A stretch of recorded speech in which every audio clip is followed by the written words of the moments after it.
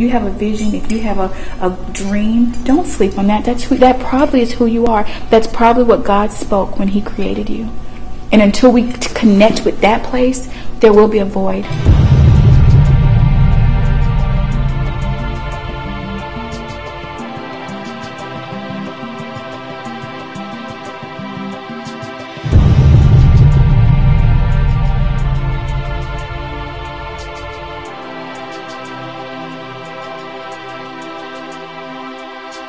May we not ask approval from anyone else to be who we are supposed to be. May we not look to someone else to give us permission to be who we're created to be. The one who knew you before you were formed is the only person who should have that place in our lives. Because things changed for me up here that day.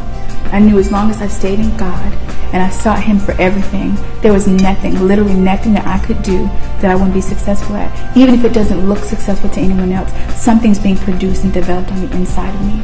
So I'm quite ambitious. I go for it. We should go for it. We should go for everything that God gave us. Everything. It's ours. I speak to our purpose, that we really take everything, every dream that we have, and just go for it. It's worth the risk. It's really worth the risk.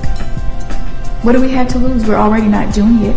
In some area, I don't know what everyone's area is, but what do we really have to lose by taking the risk of going after what our dream, what's in our soul and our heart that we talk ourselves out of?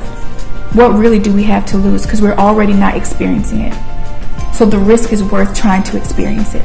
So when we get in a place of peace, we begin to allow all of those pieces of who we are, all of those characteristics to flow from us. And I'm telling you, I always tell people it's like there's an X. And when you stand on that X, when you get in that place, everything that God intended begins to attract itself to you. God's word is real, so it's not that it's not coming, it's on the X. The question is, are we on the X? Are we in a place to receive every single thing that God purposed for us to have? And if not, we need to get on the X. We need to create peace in our life, and it starts in our own mindset. You know, God has not given us a spirit of fear, but of love, power, and a sound mind, stable mind, peaceful mind. So if you're scared, well, I don't know, what if it doesn't work? Well, why wouldn't it? That's what you were created to do. Have faith. What if they don't receive me? But they will. He purposed for somebody to connect with you.